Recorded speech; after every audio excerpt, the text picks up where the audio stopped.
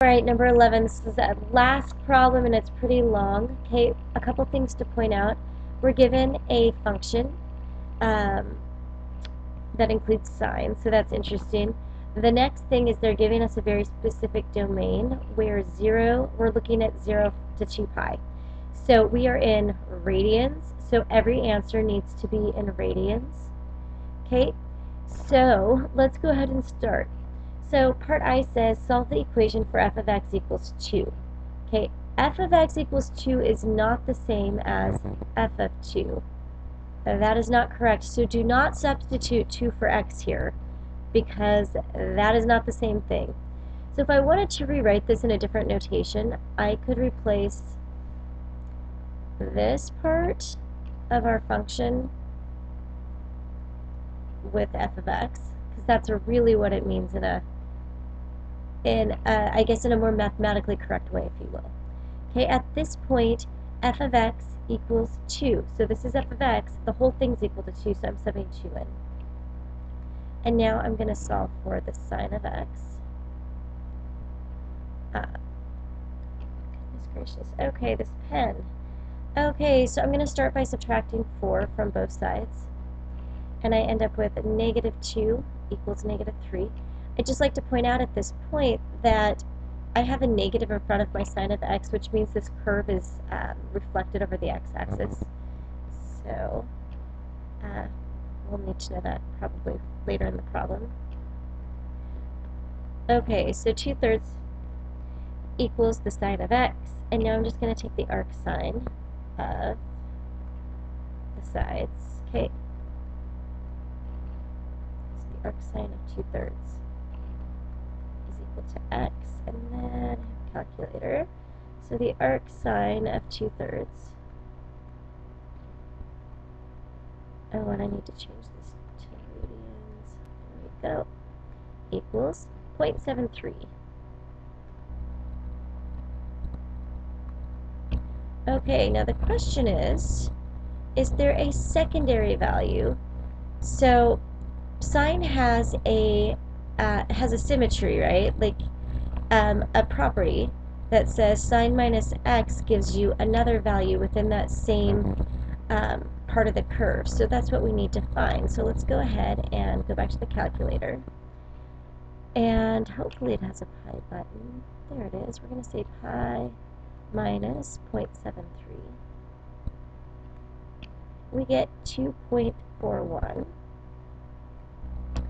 Okay, so x also equals 2.41. And 2.41 is definitely smaller than 2 pi because 2 pi is greater than 6. Okay, so the question is, the period of this one was 2 pi. So if I add 2 pi to any of these, do I stay within our interval? The answer is no, because they're all going to put us over our interval of 2 pi if we add 2 pi to either of these. So these are our two answers. So I set up a grid for us because part 2 says that we are supposed to be sketching the graph of y equals f of x. So what you're going to notice about my grid is I have plotted the main things that I need. So I know what this graph is going to look like just because I know sine functions quite well. So you may not know the y-axis yet, but I'm going to show you a trick for doing that. Okay, so here's what you should remember. In trig, if there is no horizontal movement, that would be a horizontal translation or a change in the frequency, we're always going to plot the big 5. That would be 0, half pi, pi, 3/2 pi, 2 pi. That's equivalent in degrees to 0, 90, 180, 270, and 360. Those are the big stopping points on the unit circle, and that's where we get the integers out, which is what we want. That makes us very accurate in our plotting.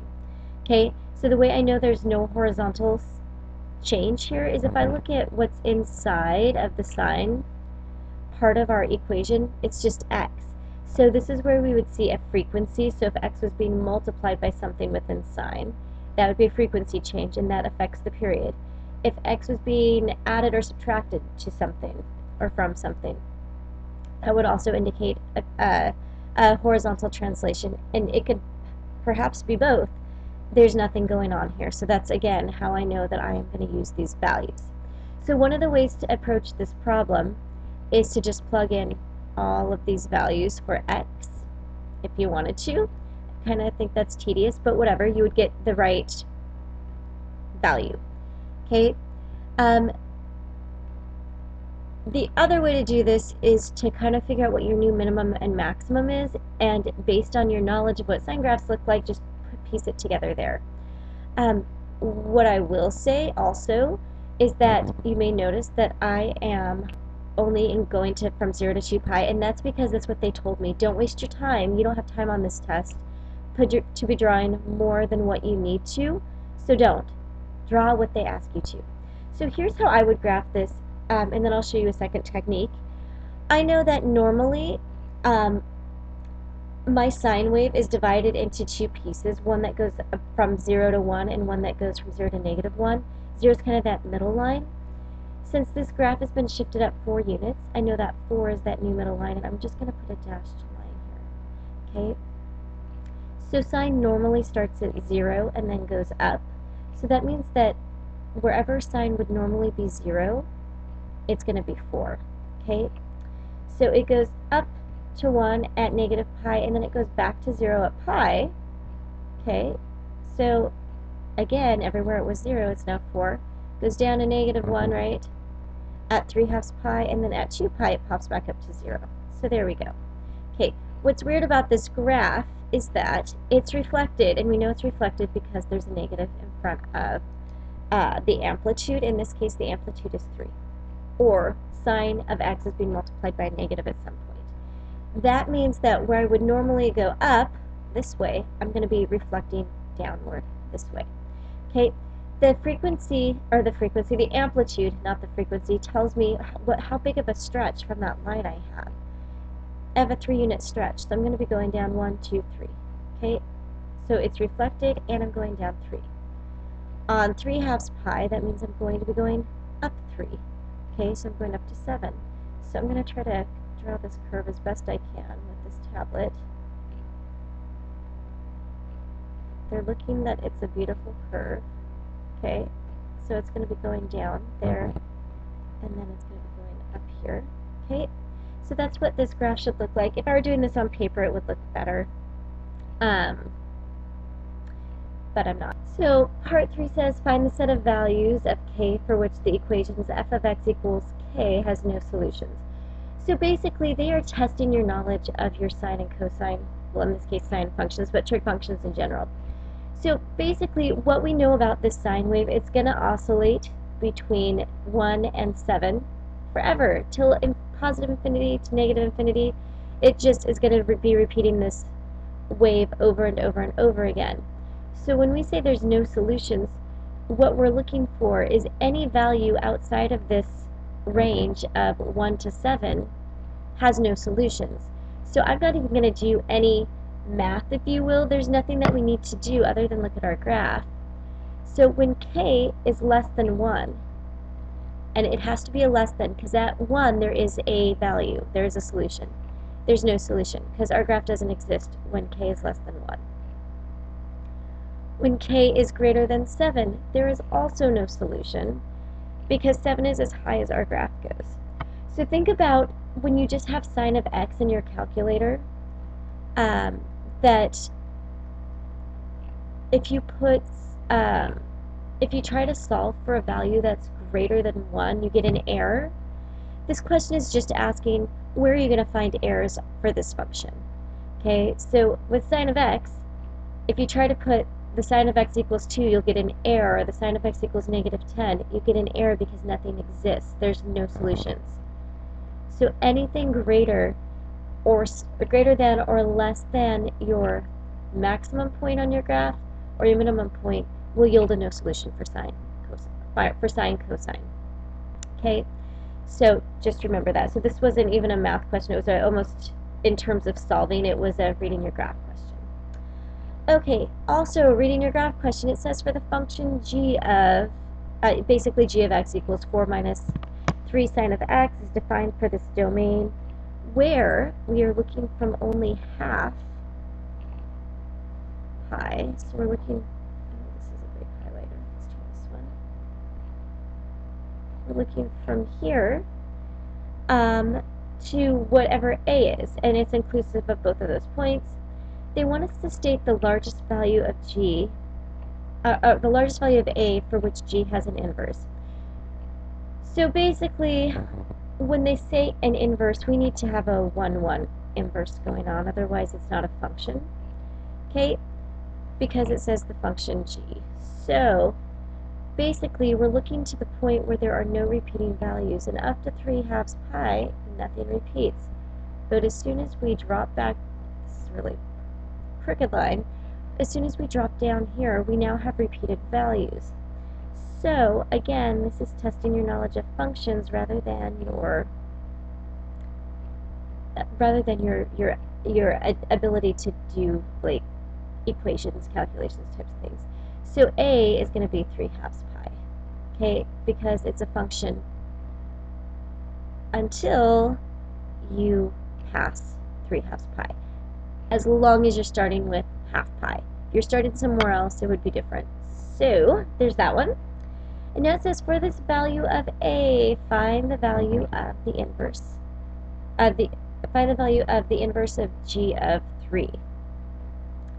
Okay, so basically, we're looking for where 3 happens on the curve in this domain. So if I go ahead and I do this like so, I can kind of see where 3 is going to happen. It's happening like here for y. And you're probably thinking, why am I looking at y? Well, when the inverse is giving me an x-coordinate, that means I can look at the original graph at y, because an inverse is just simply a swap of x and y. So we know the answer has to be somewhere between half and pi. Okay, so let's go ahead and figure out what that is. So the first thing I'm going to do is I'm going to make this y equals 4 minus 3 sine of x. Okay, well, and I'm not even going to invert this because I don't have to. Since x is 3 here, I'm going to make y 3 here. And I'm going to solve. That's like the fastest way. This is only a 2-point question, so 2-point questions usually are not that time consuming. So I end up with -1 equals negative 3 sine of x. So 1/3 dividing by -3 equals the sine of x. So let's go over to my calculator and I'm going to take the arc sine. And we're still in radians. So the arc sine of 1/3 equals 0.34.